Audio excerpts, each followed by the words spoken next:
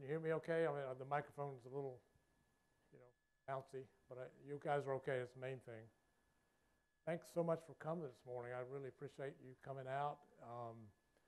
We have an hour together. I love it. It's a small group. It makes it kind of fun for me and sometimes more interesting. And if you're okay with it, I can ask you to feel free to join in or ask a question as we're going. I don't have any problem with that.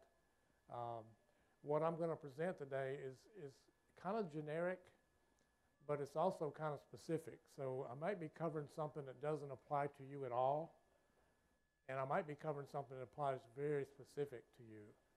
So for that reason, I like to be able to be available afterwards if you want to ask a question, or some of the handouts that I brought probably are more specific to what might be helpful to you. So that's the reason why I do that. But feel free to jump in. So here's something I'm going to give you just background.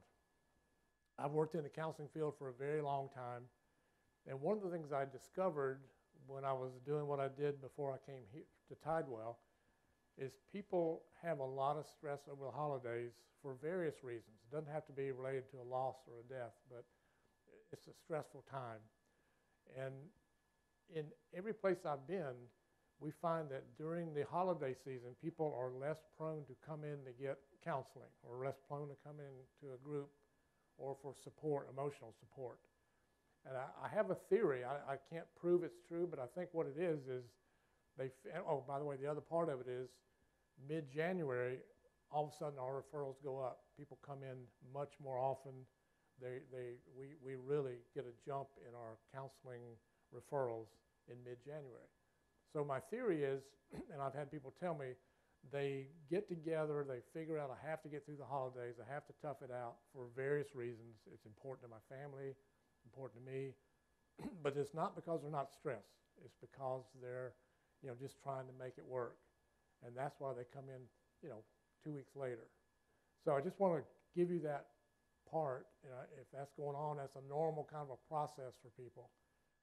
And that's my history, and I don't know that I can prove that, but I'm pretty sure it's accurate. So trying to get a meaningful holiday, then it's the right click, do we know? Here's what we're going to kind of talk about, and it's the specifics of stress, sort of how that connects just in general, even if it's not related to the holiday. We'll do a little bit about finding meaning, which I think is very important for somebody, especially if they've had a loss around the holidays. So maybe they got to finding meaning is important in terms of it's a change for them. They may have to find a different meaning for the holidays to make it, get through it. I put childlike attitude on there, and we'll cover it more in detail, but I think that is one of the reasons why Christmas works for people. It's one of the reasons why it's difficult when you can't have that childlike attitude. We'll talk about traditions that people have, and maybe being able to evaluate that sees, maybe in a way to see, well, maybe that's causing me more stress, or maybe there's a way I can create a new tradition that'll make it easier for me. And some just general stress relief tips, some parenting tips if any of you are still parenting, or if you're grandparenting. By the way, that works as well. And maybe you can pass along to your children that they can pass along to their kids. I'm a grandparent, so I know a lot of this stuff makes sense to me. I wish I'd have known it when I was actually the parent. I'd probably been a better parent. And then just something about the holiday blues a little bit. So let's start by seeing how stressed you are, if it's okay. So there's been a breakthrough research on stress. After 18 years of research, Duke University Professor Harold Herschel Boxmeyer developed a stress survey that is accurate with 96% of respondents. So he can tell you if you're stressed or not. So the way this works is, I'm going to show you a picture of two dolphins. You can see both dolphins, your stress level is within the acceptable range. If you see anything other than two dolphins, your stress level is too high. You know what's coming here? Somebody's chipped up. All right. All of you see two dolphins? No? Okay. So we know. Tell me if anybody sees two dolphins, and I'm really worried. Okay. So the point here is everybody's stressed a little bit during the holidays or generally, or you know somebody who is. And I wanted to define it, you know, for me, and I've done this for years, trying to define stress and how it works. Best definition I've ever seen is just, and it's simple, it's high demand, low control. Everything is right there for you. So if you're normally stressed and it's related to high demands, and then holiday happens and there's more demands on your time, more demands on your emotional, you know, presence, whatever the case may be, that just means that demand's gone up, so the stress has gone up. The key for us, you can do more with the control than you can with the demand. So the key is to be able to have some control. If you have low control or don't feel like you have control, that's important. Even if you have some control or can convince yourself you have some control, it'll reduce the stress. So I spend more time on helping people with getting the control or getting the feeling that they have the control than I do with actually the demand. Because the demand's kind of like a little harder to manipulate. Does that make sense? So decreasing demand or increasing one's sense of control can significantly reduce stress. I mean, really significantly. So you can really see that happen specifically. So most of you probably know this. There's two basic types of stress. Eustress, E-U-S-T-R-E-S-S, is what we call the good stress. Theoretically, Christmas holidays would be eustress. A wedding would be eustress. Again, theoretically. So good stress, get married, I'm happy, there's presents, there's, you know, wedding presents, there's honeymoons. You can kind of see how quickly that can turn into distress. Have you seen different reasons for that? Christmas is the same thing. I mean, there's a lot of good reminders, there's presents, there's holiday parties, but it can easily go into distress, and we'll talk about some of the reasons why. So what you're trying to do is have some level of good stress being higher than the distress or the bad stress. And what we find with most people is you have to have some stress. What would happen if you didn't have any stress at all?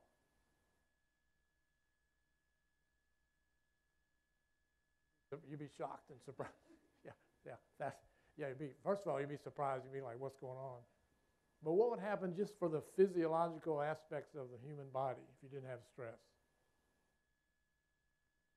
You wouldn't function, right? You wouldn't really be able, you wouldn't have enough motivation to go and eat breakfast or go to a meeting. So you have to have some level of stress moving at some time. So the key is not to not have stress, but to have it be more eustress than distress. So acute stress comes and goes quickly. You might consider, in general, for the definition, Christmas holiday acute stress. It kind of sneaks up, but it comes and it's over, and you know, it's gone. So if you come out of the Christmas stress, but now you're moving on, that would be considered acute stress. Chronic stress would be long-term stress. So if you come out of the holidays and you've had the stress of the holidays plus the other stress, and you're still feeling low, you're still down, you're still having a hard time getting motivated, getting energy back up, that's more chronic stress. I suspect that's what people have more difficulty with, and that's what we really try to, hopefully this is geared to help you a little bit with the chronic stress. Make sense? Okay. Interesting piece of this, and just so you know why it's important to kind of get rid of the stress, is higher sustained stress over a long period of time actually can kill off brain cells that are essential for new learning.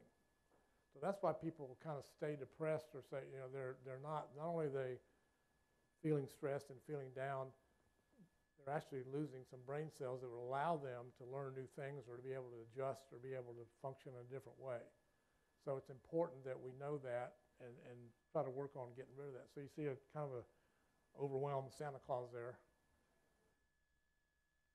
So very important part of what we're going to do here is talk about finding the meaning. And so now I'm going to assume somebody may have had some heavy-duty losses, some losses that are just devastating and are hard to get past. We find that oftentimes, whether the loss happened near the holidays or not, the holidays make that loss much more difficult. The reasons are many. Um, First of all, whether it's recent or 5, 10 years ago, the holidays are a reminder of that person not being there. So again, the holidays exacerbate or make the loss a little bit more intense. So around the holidays, before the loss, there was a meaning. There's a meaning to the holidays.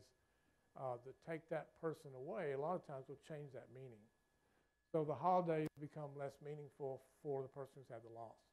So the reason why I put up there what things create meaning for you, if they're connected to a loss, you have to almost replace that or find some other things that have meaning. You're not going to replace that person, but you can replace something that has meaning.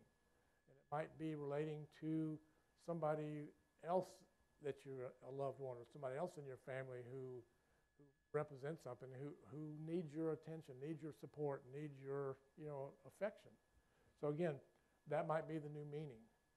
And that's really, it sounds hard, but it's something you can really look at. Some of the handouts I have some really specific suggestions for finding new meaning.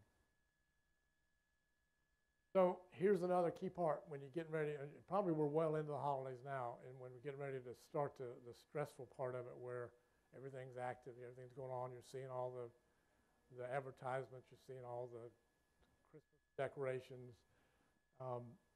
So what are the expectations that you have for the holidays? So that's a key thing. If you start off thinking that this is going to be perfect, we're going to have a great time, the family's going to come in town, everybody's going to have a wonderful time, all the tensions that we had during the year are going to disappear, everybody's going to get along great, everybody's going to love each other. If that's your expectation, and then that doesn't happen, what's the result?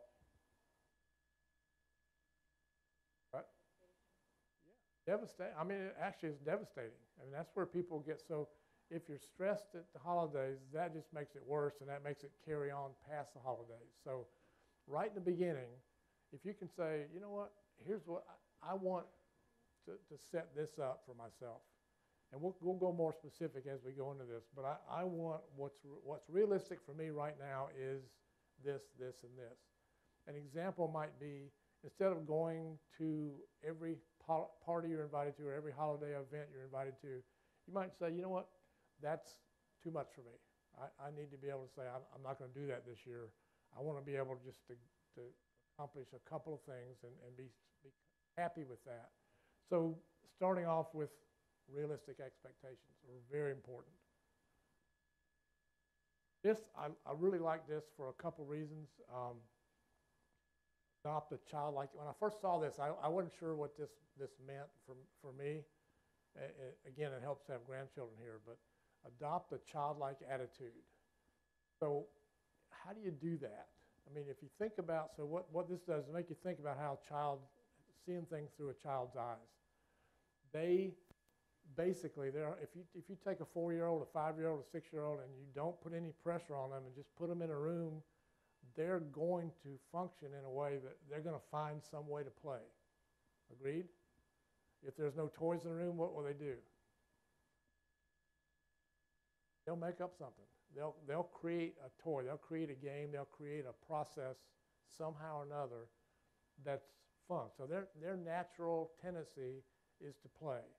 Until we beat that out of them, I don't mean physically, but until we put so much stress on them and so many expectations on them that they are not doing that quite so naturally anymore.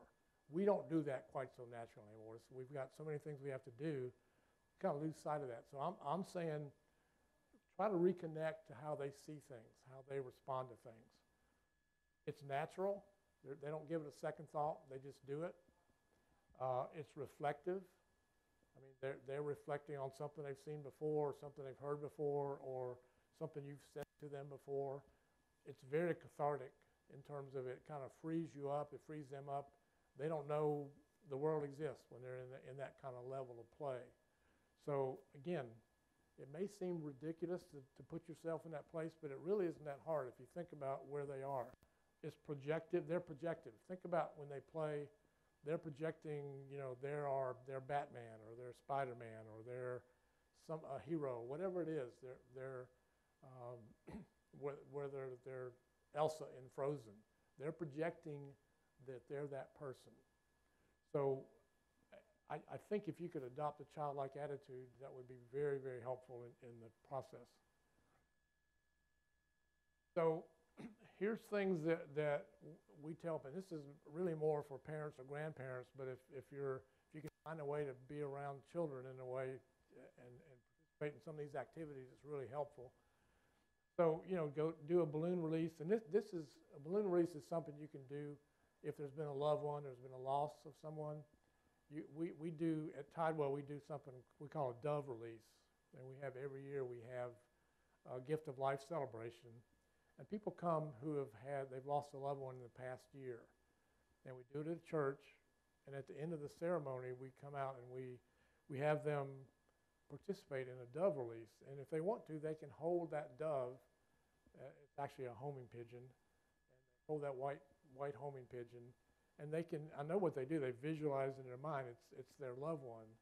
And they release that dove, and the dove flies out, and they wait till the other doves are released, and then they all fly back to their home.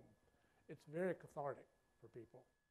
You do the same thing with a balloon release. You can write the person's name on it. You can put the person's name inside the balloon. You can just symbolize the balloon. But that's very helpful for people that have had a loss. Go to a children's Christmas play. Go see the Nutcracker. I mean, I think that's in town now. I'm pretty sure it's still in town now. Something where you're just getting out of your comfort zone, even if you don't know anybody there, just go and participate. Fireplace release, kind of similar to balloon release. A lot of people, they'll maybe write the person's name on a piece of paper and put or write a wish for that person on the piece of paper, put it in the fireplace, let it go to where you feel like it should go. If you've got a family gathering going on, and it doesn't feel comfortable, or you can't visualize doing the gift like it's always been, create some kind of a new fun gift exchange. Do a Scotch Christmas, or I don't know what they call it, a Chinese Christmas, where everybody brings one gift and then you take numbers and trade them. Do something a little bit different than you've done before. Get out of your comfort zone. Christmas finger painting, roast marshmallows, s'mores contest. Who can make the best s'more? There are a variety of s'more recipes, believe it or not. You can do that in a fireplace. You don't have to even do that in an outdoor setting. You can actually do that inside. So, and ghost stories, anything to do with getting out of your comfort zone. So, again, more planning, make a vision. Here's your vision. You want to say, this is what it should look like, roughly. I'm not going to be overly disappointed if it doesn't come off just like I want it to, but this is what it should look like. Have a budget for it. This is where people get in trouble at the holidays. It always seems like it costs more, doesn't it? Starting with what? What do you think of as most shocking when you're going out and starting Christmas? You have real trees, you have fake trees. You have trees at all. You bought a Christmas tree lately? They're like $65 and up for a cut tree.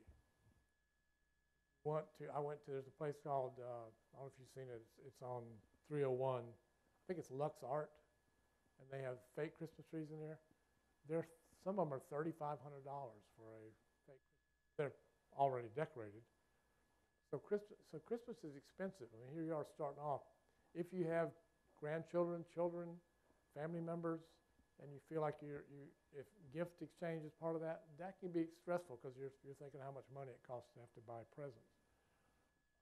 So make a plan, stay flexible, knowing that plan could possibly change, and you could be doing something totally different than you thought you were going to do. So this is Rudolph's plans were to fly through customs or fly through the security gate, and he had to take his bells off and walk through again. So Rudolph's already looking at changes, and you can see he's getting stressed. He has a stressed look on his face. So relieving stress, what are some ways to reduce your stress this year? Keep calm and carry on is on that ornament. Actually, that'd probably be a good way to do it. Find an ornament with that on there, or write it on yourself, and every day you look at your tree, look at that ornament. So this is, again, really important kind of stuff for relieving stress. We think about it only after it's over, but most people get less Christmas sleep, more in the holidays, either because they're staying up later or because they're worried and they're not sleeping well, not getting enough sleep one way or the other. They usually don't, again, if they have a regular exercise schedule around the holiday time, a lot of times people stop doing that. We're just too busy. I would say if you have a regular schedule and you do exercise, I would say stick with that during the holidays if you can. Prepare to wait. There's going to be more lines. There's going to be more stuff going on. There's going to be more. How many of you live where you travel on interstate? Anybody travel on interstate? Have you seen what happens at University Boulevard of late? So I drive there every morning on the way to work and every morning coming back every day. I've had to just say, you're going to be stuck. You're going to be waiting. You're going to be driving. It's going to be 20 more minutes. And it is going to happen, so there's no point in getting upset about it. For me, it's just, you have to just say, I'm going to wait. That's it. Plan for bad weather. I don't think we have to worry about that so far. It doesn't look like that's an issue here. I think today is supposed to be another record high for Florida. Somebody told me there's a cold front coming in, 2 days, I think. What do you think about that? Is that good or bad for the holidays? That's good? Yeah. Is it really? It's going to warm up again next week. Okay, so much for that. Does anybody miss snow and ice? No? Somebody does? See, everybody's different, yeah. It'd be nice to maybe see a little bit of it. These are ones I'm going to go back to. Reward yourself. You really have to be conscious of taking care of yourself. And so back to that plan that you come up with that's new for you, like I'm not sure I can go to that family gathering. It's just too uncomfortable. I'm not ready to do it. That's going to require you disappointing somebody, or you think it might disappoint somebody.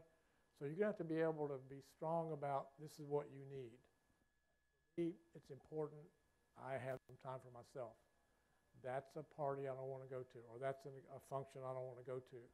You're going to have to figure out how to ask yourself to do that. So be able to take time to relax, and you need to be able to say, if you reach out, that's how you probably have to do it. You may have, does everybody have a family member that is sort of the spokesperson or the go-to person? Don't have that. You're the go-to person. A lot of times, if you have a family member that you can go to and say, look, I'm having a hard time functioning this year. I think I'd like to sit out, but I don't want to have to tell everybody. Can you do the process for me? Can you go talk to the family and say, I'm fine, but I'd really like to do this or not do this? A lot of times it helps to have somebody else do it for you. Again, we get caught up in not disappointing somebody else, which is important. So being able to relax, being able to reach out and ask for what you need is highly important in this time of year. So this is for parents. I think it's also for you guys. If you have grandchildren, children need exercise. They're going to be eating more sugar. They're going to be getting less sleep. They're going to be more excited, more hyper. So it's kind of important that they have some normalcy if you can. So give them some exercise. Parents or grandparents, take turns taking care of them, and somebody stays home. Don't leave them unsupervised, obviously. This is something I don't do. Have any of you tried volunteer activities? That's really important. Thanks. Yeah, we have at Tidewell, I think we have 600 employees. We have 1,200 volunteers. And there are people a lot of them who, again, going back to the loss, a lot of them are people who've had a loss themselves and felt like because of the support they got at hospice, they wanted to give that back. So they come to Tidewell and they volunteer, and they're awesome. We could not do what we do without the volunteers. And it means a lot to them too. I know, because when we thank them, they'll say, I'm getting thanks just by doing it. And there's a huge amount of things they do. It's not just working with patients. They bake cookies. They help us organize events. They sit with patients. A lot of times they have a dog that's a trained dog. They'll bring their dog. We have volunteers. I think they're Vicky, are the clowns volunteers? Yeah, we have a whole group of clowns who come, and they dress up, and they're wonderful for our patients, all volunteers. And I think it means as much to them as it does to the patients, but they never admit that, or they not. I think they're just so giving they don't know that's the case. So that's really important. Avoid too much sugar. That probably applies to all of us, but particularly with children. This is a biggie. It tends to, I don't know if that's the case with anybody. That's why I said this is generic and specific. There's a lot more eating at Christmas. I don't know where you are, but where I am at work, there's a platter of cookies almost on every office, on every countertop, or cakes or something, more so than any other time of year. Very hard to not walk by and grab a cookie and eat it. So if you're trying to gather, some momentum for a diet, this is a bad time to have it. People also overdrink during the holidays. Is that something you've seen? I know you don't do it, but is that something you've seen? That makes people more stressed, more irritable, more volatile, more in need of rest. I mean, it makes, if you're not eating, or if you're eating not the same way, or you're drinking more, it's going to affect your sleeping also. So that's important. And then spending. There's a tendency to spend more during the holidays and be stressed about it, particularly if you're on a tighter budget. So those are all things that kind of enter into why it's stressful.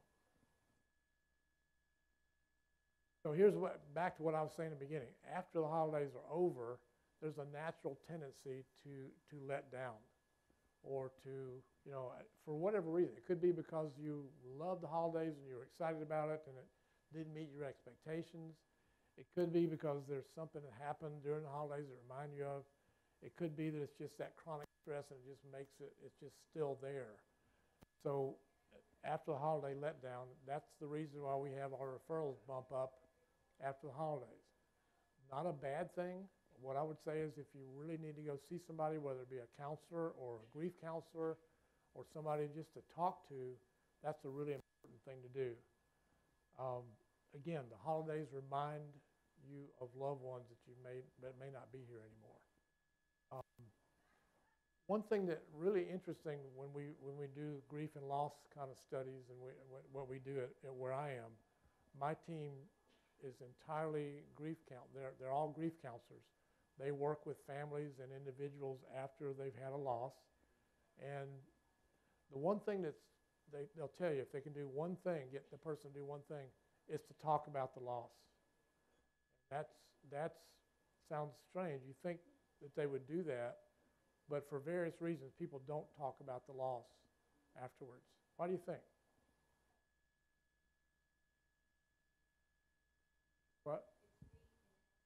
Reenacting it. Yeah, it depends on the time frame. I mean, if it's been like 2 or 3 years, and then it's maybe more normal not to bring it back up. But it's been 2 or 3 months, people stop talking about it too.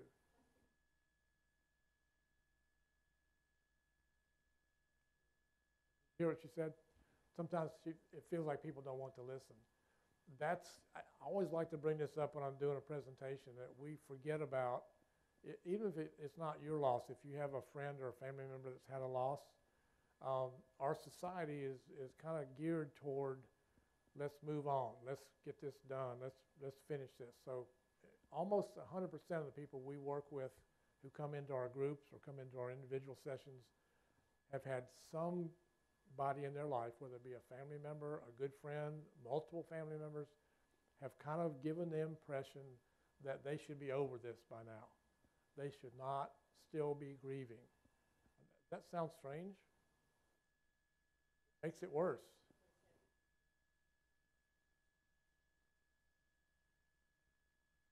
Right, exactly.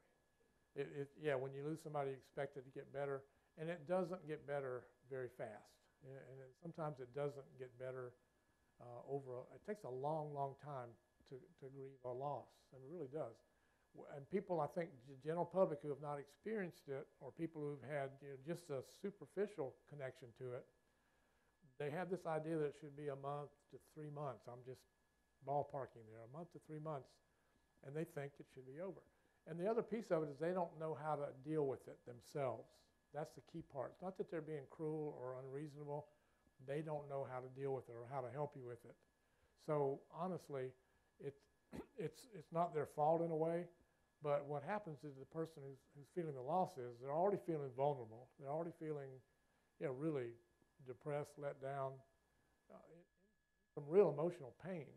So when they get the message back that you shouldn't still be grieving, why are you still upset? They think there's something wrong with them on top of their vulnerability for everything else. The reality is there's nothing wrong with them. They're reacting completely normally to their loss.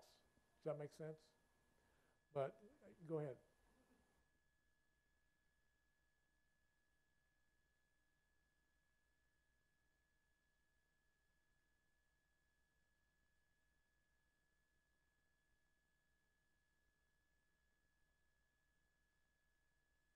I'd love to see that. I would love to see that.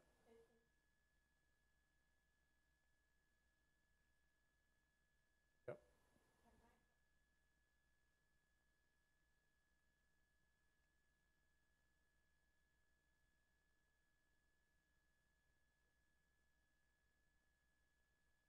I'd love to have it. What she's saying is that she had a poem, it was in German, right, that was translated. You were able to get it translated, and it talks about it. It encourages people to talk.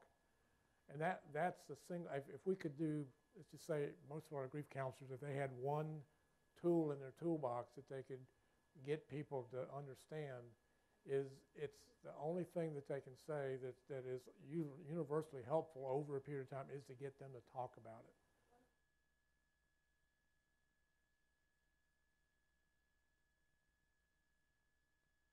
Right. That's one. Yeah. And they do. People who've had a loss feel like they're being avoided, and they are. They are actually being avoided because we don't know what to say or how to help. We can't fix it. So what I tell people is you don't have to fix it. You're not required to fix it. In fact, you can't fix it. So what you need to do is just be present. Allow them to talk. Just say, hey, do you want to give them permission to talk? But it's just listen. You don't have to fix it. You can't. You got a question?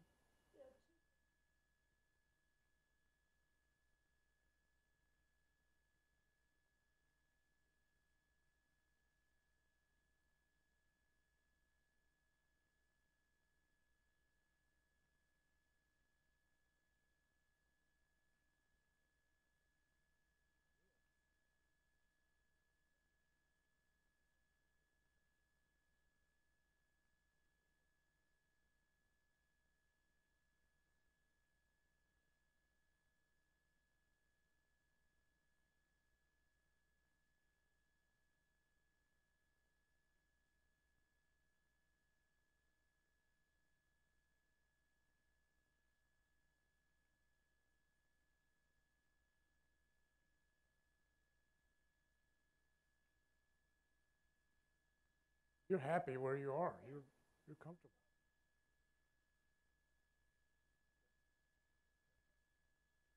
Well, I think what she's saying, I don't know if you can hear it, just people are saying to her, they're making a decision for you for how they see it, not how maybe they would do it.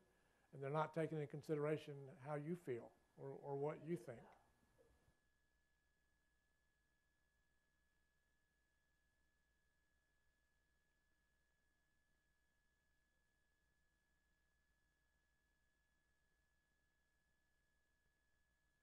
Well, again, you're right on target. Well, you're probably not going to get an understanding of it. It's just they don't know, they don't understand, and they haven't asked you. Tell me what you're thinking, or tell me what your thought process. I mean, just to be able to talk about it, you could say, look, this is for me. A lot of people want to keep things the same after the loss. That's their comfort zone. They want to keep the same things in the house. They want to keep the same decorations up. They want to keep the same family photos.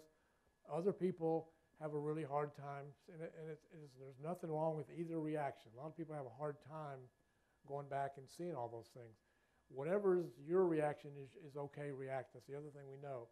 Whatever your reaction is normal. And people just don't allow you to kind of explain. You don't have to, shouldn't even have to explain. They don't gather understanding of why you react the way you react. But everybody's different. One of the things we tell people, again, another toolbox, is we tell people after the loss, right away, don't make any major decisions like a move. Do not move. Don't sell your house. Sometimes people, like a family member, well-meaning in Ohio, they know you live in Florida, they'll call and say, you need to move in. You need to come up here and move in with me. They're adamant about it, and they bug you or they badger you about moving. Well, that's not what you want to do. That's the last thing you may want to do.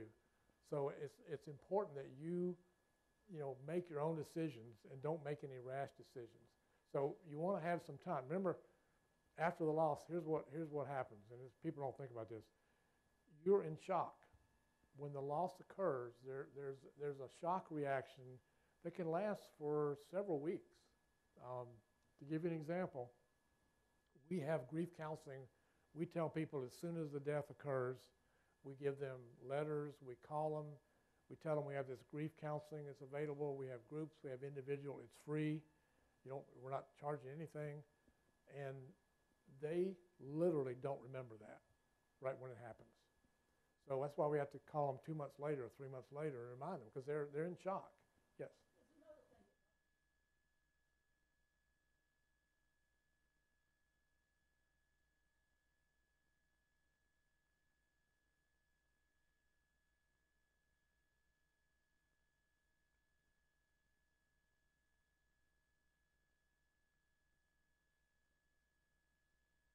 I think, again, what we're saying is people say things to other people that from a lack of understanding or lack of, really getting in and knowing what that person is dealing with.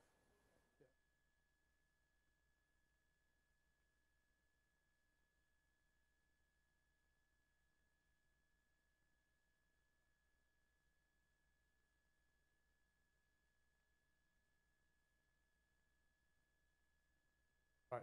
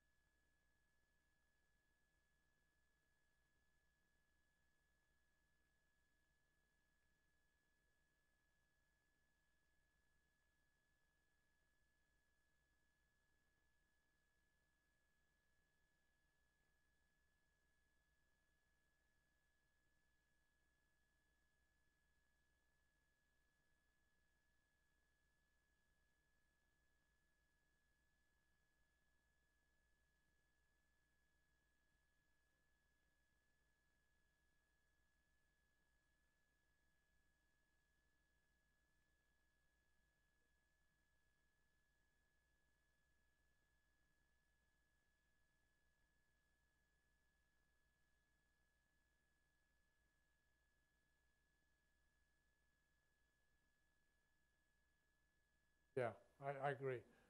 Interesting. You said that when you said that, you said you never say anything. You heard that. You never say anything to them. I don't know if I brought them with me. I'll see if I didn't, if you want to leave your name and wait, I'll contact you. A handout. When I usually do these presentations, I have a handout on what to say and what not to say to a grieving person. And you think that wouldn't be necessary, but it's amazing what people, you said, I have a list of about 20 things that every person who's had a loss has had say to them. It's mind-boggling. And the more mind-boggling part of it is, I ask them, I always say, what did you say when they said, like for example, let's just give you one ballpark example, a mother who's lost a 4-year-old child. Somebody will say to them, you have 2 other children. You have 2 other children. totally demeaning or diminishing the life of that child. Or they'll say, you know, you're young, you're 25 years old, you're 30 years old, you can have other children. That every single parent who's lost a child has some type of person say something like that. So my first question to them is, what did you say when they said that? What do you think the answer is most of the time? It's what they thought, but it's not what they said. It's usually not what they say. They usually don't respond at all. They usually do what? They go into hurt, shock, pain. I can't believe you said that in their mind. They're thinking that, but they don't respond to it like they should. So I used to work here, so people keep coming by and waving. So.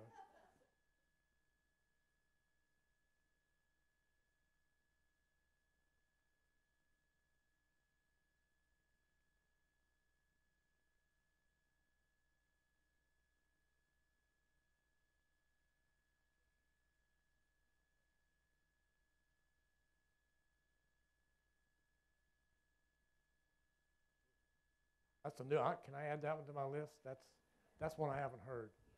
But again, that's what happens. People say things that are very hurtful. They really don't mean it to be hurtful. So I like what your point is. I always try to encourage them. The mother who's heard that comment about you can have other children, they remember that comment forever, just like you remember that comment forever. And they think about it.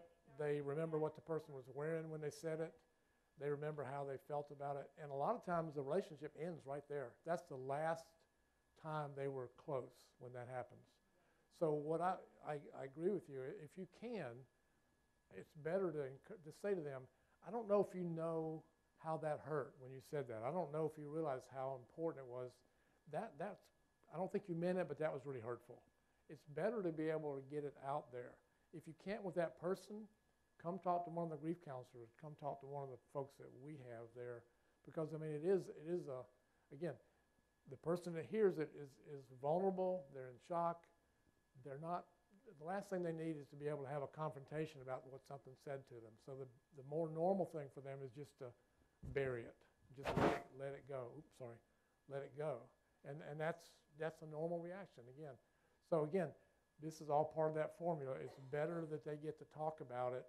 Whether it be, again, with a good friend, with a grief counselor, with a family member, it's better to get it out there. They're going to have a much better chance of reducing their stress if they can get it out there. And so we do a lot of that kind of conversation. I'll give you some other examples of things people say. You said one, he's in a better place. That's not your decision. You know, for me, the better place is here in my life. Caregivers especially get that kind of stuff. Somebody who's been a caregiver for a person for a very long time who's ill, people will say things like, well, you must be relieved now. Now you can get married. Now you can have another life. That's not how they see it. They would go back tomorrow to being the caregiver in a heartbeat. They wouldn't even hesitate. So that's hurtful. That's demeaning that person's existence. So again, those things, we hear them all the time.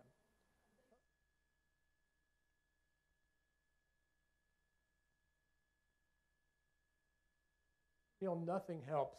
What I tell people to do the most is just be present. Be there with them. You don't have to talk. You can say, do you want to talk about, you can say things like, I miss Bob too, you know, and if you want to talk about it, I'm open to that, or we can just be together, you know, that's okay too. I always tell this story. When I first came to hospice, the thing that I did, later I thought, oh man, I wish I could go back. If I had somebody that had a loss, I would say something like, if you need anything, give me a call. What's wrong with that? What's wrong with that? They'd never call. They're not going to call. Why not?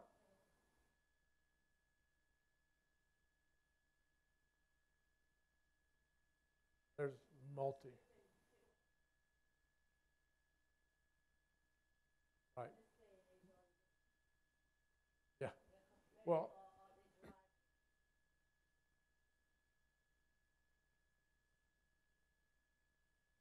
yep. Well, and here's another really important part of that is what am I saying? What are they thinking about me if I want to call? Do they think I want to call them to call me? It's a way to say, don't call me. I mean, I don't know what to do. So, did you get that? We just getting recorded. What she wants from people is to hold her hand and keep their mouth shut, which kind of covers it.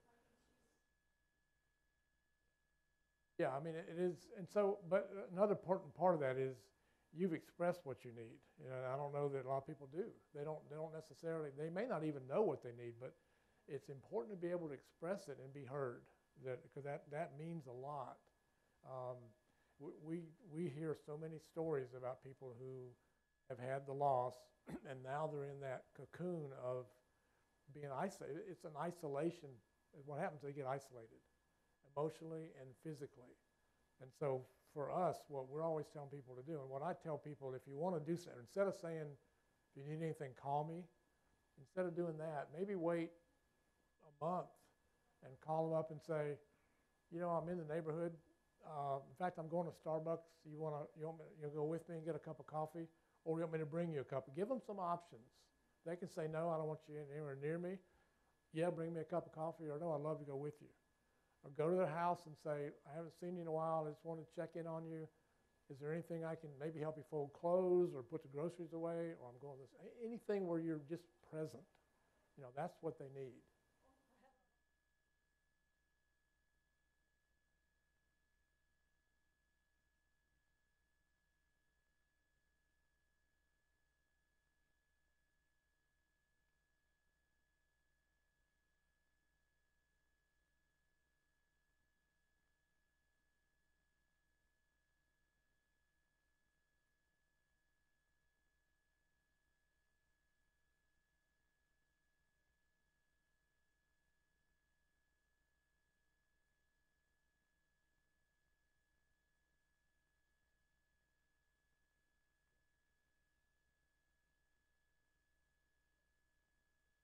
Wow.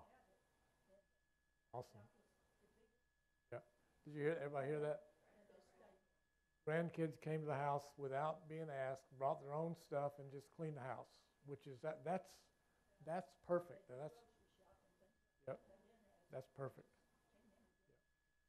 Yeah, and again, that goes into that definition of you really can't fix this. You can't make this person whole again, but you can be present for them when they're going through the process, and that's what they need. Yes. Yeah.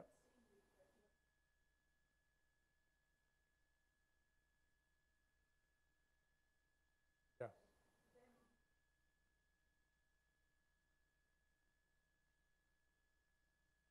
Yeah. You can establish a connection again.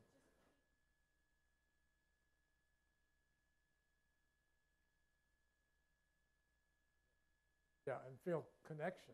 Yeah. Yeah.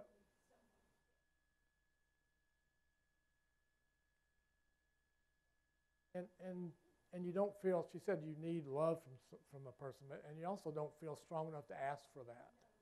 That's the key part. That's why you have to have somebody else that's going to have to be.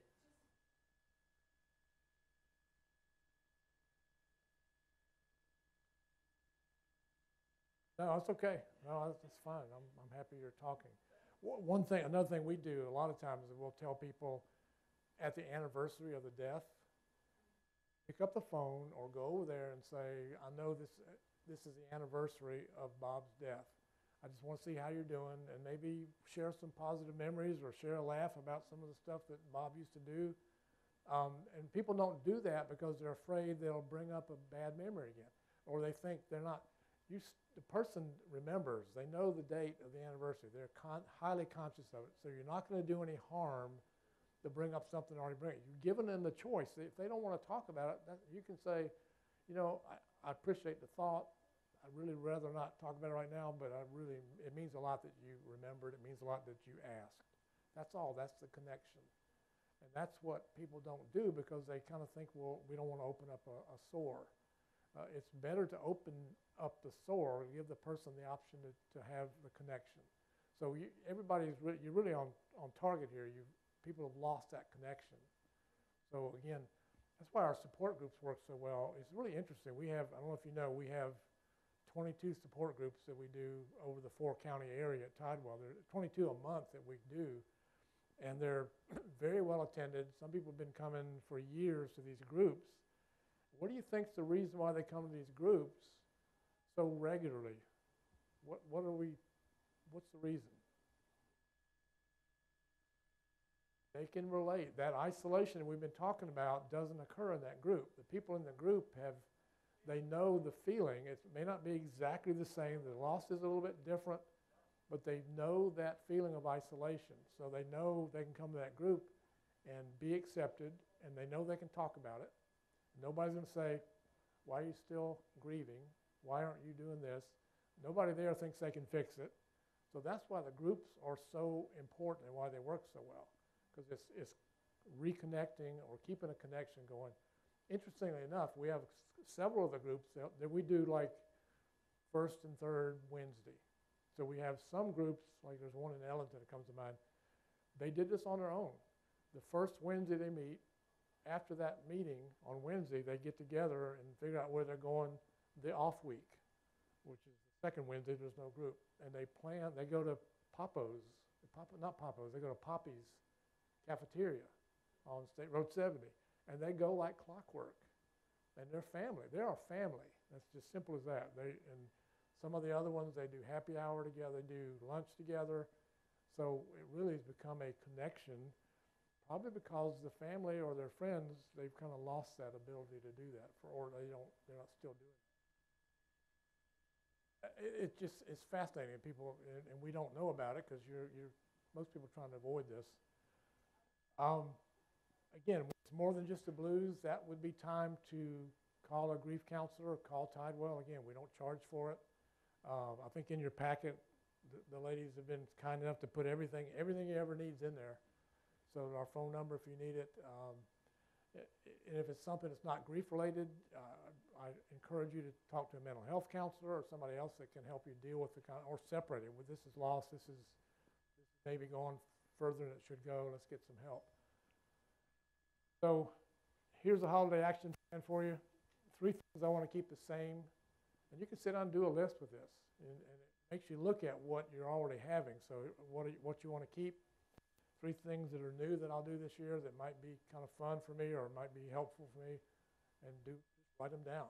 I think those are really helpful kind of things to do. I think that's all the slide parts I have. I don't remember did we already pass out the handouts? There's a couple of them in there I really like to zero in on. One's a poem. It wasn't the same. I don't think it's the same poem that you had. But, oh, thank you. Can I share that? It's I will light the candles this Christmas. It's kind of just a visual thing. Oh, good. Thanks. Have yours back. So one's that light the candles for Christmas. It's a simple little poem. There's a lot of books out there you can kind of get. You can actually, if you're interested in that, we have a bibliography at Tidewell. You can go on to tidewell.org and look up bereavement services, and we have our reading list for people. Sometimes they have a saying each day. You can find that. Ideas for holidays and special days, specific to grieving people. That's good to have.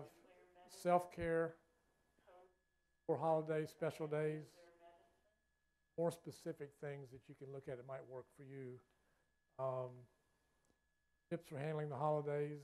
Again, more ideas that are specific. I didn't want to get too specific when I was doing this, but I think it'd be something to be helpful. One thing that people that are grieving commonly say is the holidays make me feel like I've gone backwards. I'm going right through the grief process. I'm going through it all over again. And they think there's something wrong with them. That's normal. Doesn't mean that they've gone backwards. It means that it's a natural process to having a loss. So we always like to encourage people to know that's not a sign that you're getting worse or you're not functioning. It's just a normal reaction to the holidays because it just makes everything broader and bigger. Then the other one is, I like this one especially, holidays and grief. incorporating those we lost into our traditions. So it has some specific ways, and a lot of people do this on their own, but they might set a place at the table for that person and put their picture there. They might put an ornament on the tree that's something that person liked to do, or might put a person's name on a tree. So they might plant a tree in some place like a boys club or a girls club, something they like to do, might plant a tree in their honor. And then they can go visit that tree. So it's a bunch of little things that people do, whatever your comfort level is, that works better for you. So I like that one in particular. All right, I think that's the primary stuff. Anybody have anything they'd like to share, or specific things how about that you do that make it easier, or make it, or comfort, put you in a comfort zone? Anybody have anything that works? Like your poem. Get me that, right? Okay. Get through Mackenzie, okay. Anybody else have anything that they do? I hope you have a great holiday, and then if you need anything, again, grief-wise, please call us. We got a great team. I got 10 grief counselors who really love doing this, and they're really good at it, so give us a call. I don't know if it is. Is my name in there? Probably. I have cards. I have a business card. I'll find it for you. Yes.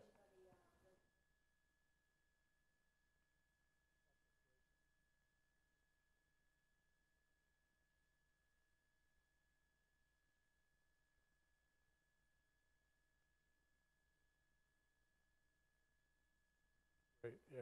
The book is Saying Goodbye. So yeah. And that's what I find people find. A lot of people have one simple thing they zero in on. It helps, and that's a great one. So don't have to make it too complicated. Find something that sort of is a reminder.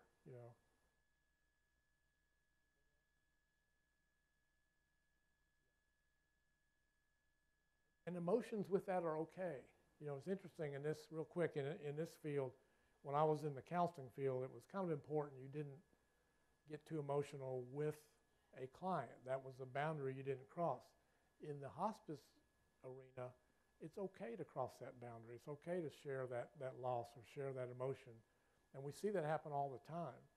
And that makes the connection there. So I'd say the same thing for families or friends. If you've got somebody who's had a loss, I mean, it's not going to make them worse for you to be emotional as well, or you to shed a tear for that person that they lost.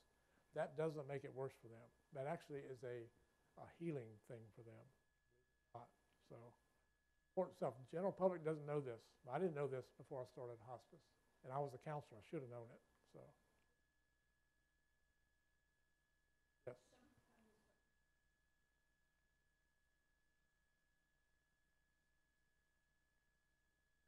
Makes you emotional. Yeah.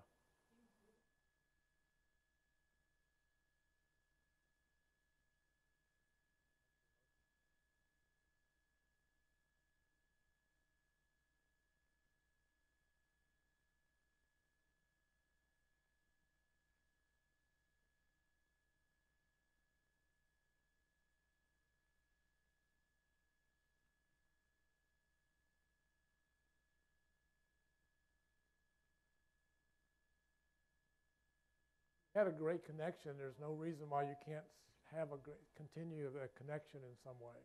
And I tell you what, in the world of things, again, everybody grieves differently.